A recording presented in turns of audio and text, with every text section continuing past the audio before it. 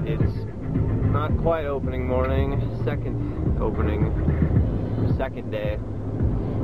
Yesterday was a complete bust, couldn't get a whole landowner, wasn't any antelope on any of the public land or any of the state sections, but last night I finally did get a whole landowner.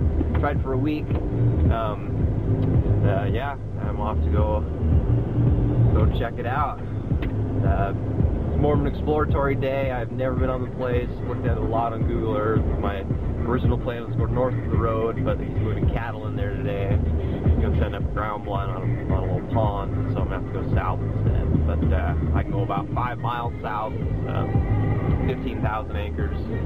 So plenty of land to explore, seen a lot of goats on it, and hoping for some success. So she'll check back soon.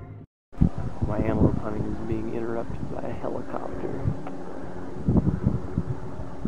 Must be learning how to fly.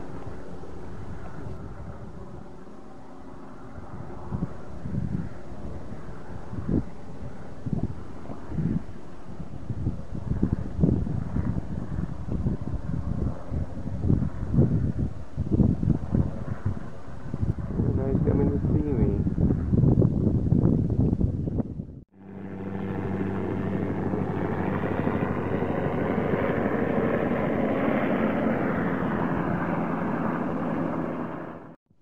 I'm just gonna hang out until he leaves and then probably walk back to the truck and go to a new area.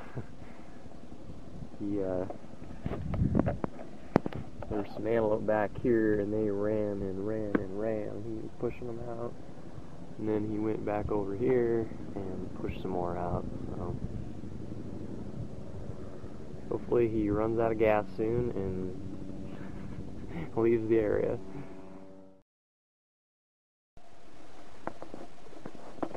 There's a bunch of antelope about 150 yards that way. A little out of range, but I'm waiting. Hopefully they'll walk this way eventually.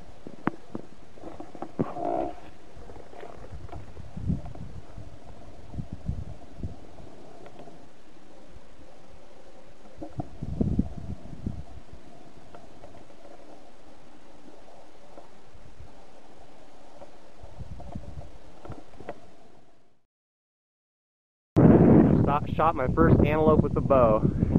Took me about 6 years to do it. I'm so excited. Noise, and he stopped. And he started coming back, and got to about 58, and I was like, that's enough. So I drew my bow. He kept coming a little further, and then he turned sideways, and there was the arrow, and nailed it. He didn't go 30 yards. He went 30. He just, ran over here and just fell over and died. So pretty sweet. It's a great little buck. It's got a lot of character to him too.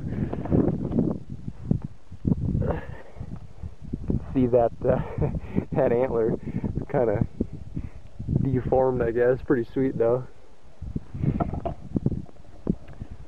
Yeah, I can't complain. I'm pretty pumped right now. So now it's time to cut them up and throw them in that pack right there. Crew cab. That thing will make this trip very easy.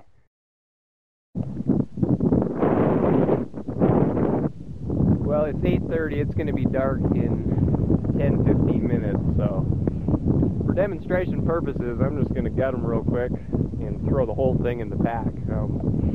Like I was saying, it is a great way to haul animals out.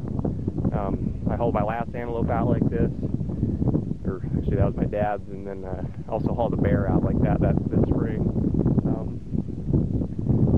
If you have time and if you have to walk really far, it's best, like I was saying, to throw it in, quarter by quarter. You lighten the load too. So, but since I don't have that far to go, I'm just gonna gut them real quick, throw them in the pack, and get out of here. So it's really dark now. I just opened up the crew cab. Just dropped the whole antelope in, so his backside's sticking out one side and his front side on the other. And then I used the side compression straps to secure a leg on each side so it doesn't try to fall out. This feels pretty dang good for an entire antelope, Just gutted it and got it as quick as I could, threw it in, The day pack lid is a great addition because it really secures everything from the top. Otherwise, you just got two straps. Is essential if you do it this way, but if you have a load that sticks up real high, I don't hunt anywhere without the lid when I'm using the crew cab. So, well, I'm gonna head on my way. I got about half a mile to the car. Easy walk. And, yeah, get to butchering. So, pretty stoked. This is awesome. Out in the middle of the prairie here, and made it happen.